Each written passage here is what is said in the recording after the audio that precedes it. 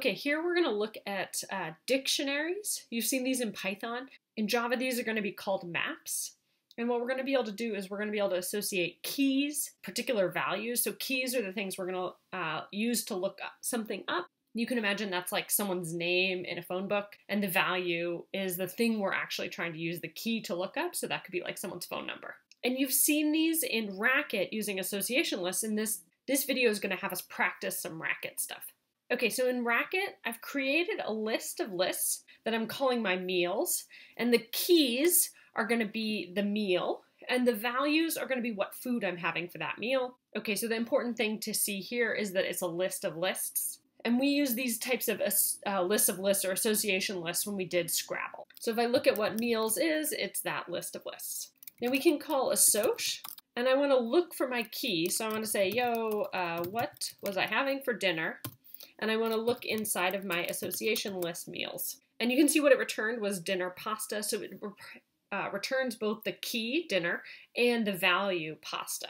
Okay, just one more example, assoc, snack, in meals.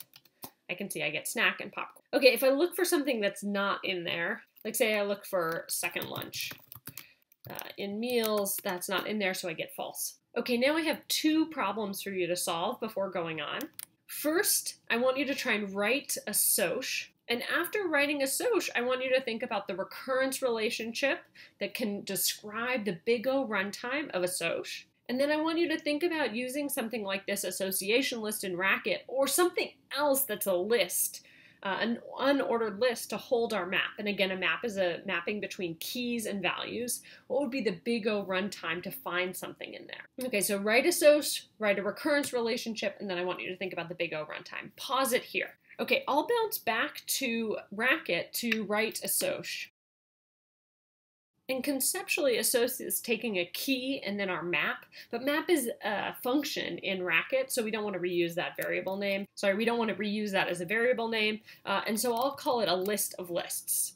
If my list of lists is empty, then that means that I haven't found it in that list, and I should return false. And that's the example where I looked for the key second lunch and it wasn't in there. Now, otherwise, I want to check if that key is the first thing in my list. So I want to check if equal that key to the first of the list of lists. So if we looked at the example above, the first thing would be that list, breakfast, coffee, and I want to get out just the breakfast part, just the key of it. So if the key does match, then based upon how assoc behaves, I want to return that full sublist.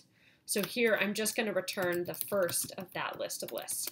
Okay, if I didn't find it, I need a recurse. So I'm going to call assoc again. The key doesn't change, and I want to take the rest of the list of lists. Okay, as an exercise, you could have used a cond, and I'll show you the code for that in a second. So you might pause it and try writing it with cond if that still seems challenging. Okay, now for the recurrence relationship. If I call assoc with a list of lists that LOL has a length of 0, then it's just going to take one step. And then if I call that recursive call assoc with, and here I'm going to say n is the length of list of lists. Okay, so if I call it with something larger than that, so a longer list than an empty list, then it's going to take one step plus make a recursive call with one smaller. And this is for all n greater than 0.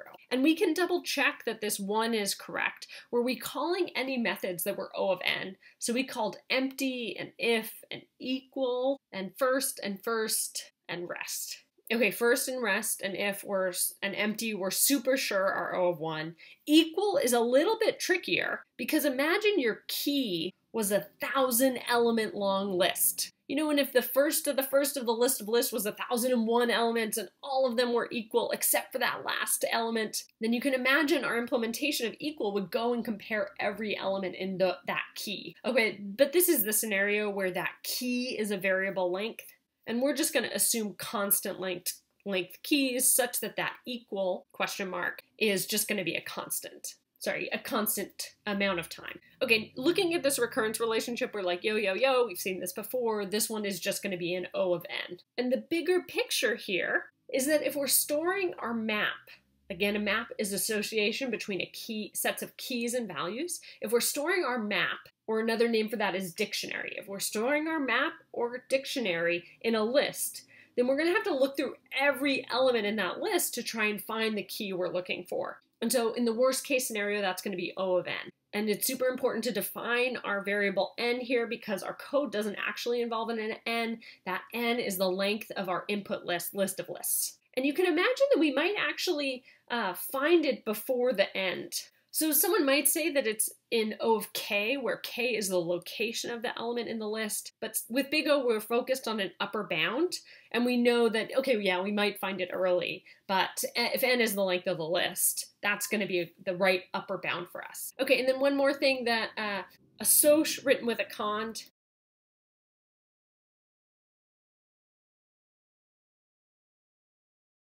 Okay, there's that assoc written with a cond.